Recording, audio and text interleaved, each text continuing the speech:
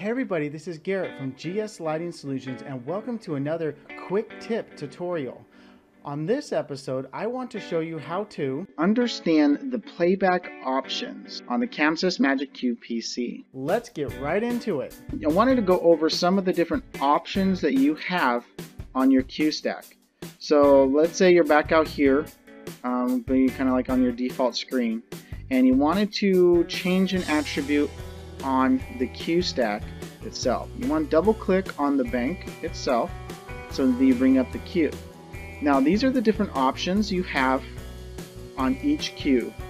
It's the same on all of them, so it keeps it simple. You have your Q text. This is great if you need to kind of label a Q to be something specific.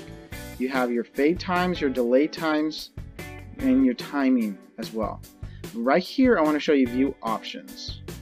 So you have different options for your fader, your buttons, function, activate, release, advanced, chase times, and audio. So you can put in an audio input and all that. Let's go ahead and start off with fader. So you can tell the fader to activate when you bring it up and to release when you bring the fader back down. You can have it control the HTP, the LTP. You can have it control the absolutes, effect size, effect speed. These two right here are really great if you're using effect palettes. So let's say you have a chase effect just put onto a bank over here. You can activate that chase effect and then control the size or the speed of the effect with your fader button. This is really helpful for shows where you're kind of actively involved with the show. It's not just a kind of pre-recorded click, click, click to the next cue type of show. So next we're going to head over to our buttons. The flash buttons, these ones up here, you can have them do the same thing. Activate, release, flash always swaps, flash acts as pause, go, flash plus go, toggles, and all that. Next is our functions. Q stack is an intensity master, Q stack is a size master, a speed master, group ID, intensity master to 200 is a program master. Okay, so now here is another one that you probably are interested in. It is the activate and release. So halt at last step, release after last step, releases first step, releases step one step.